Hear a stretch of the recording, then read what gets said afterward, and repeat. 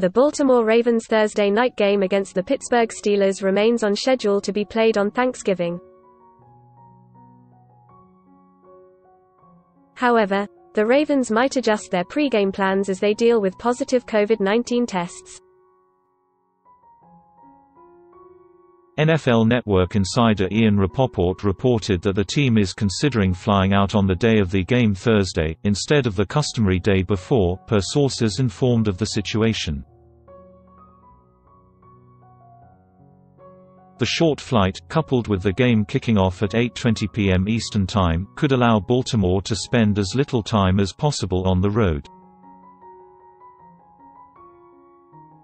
Traveling on the day of the game is unusual but not unprecedented. A generic commuter flight from Baltimore to Pittsburgh takes around an hour.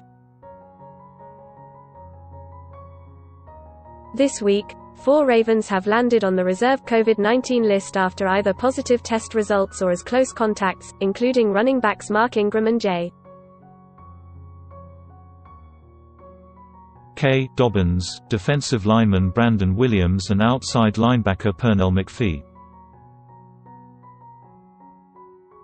Additional staff members have also tested positive.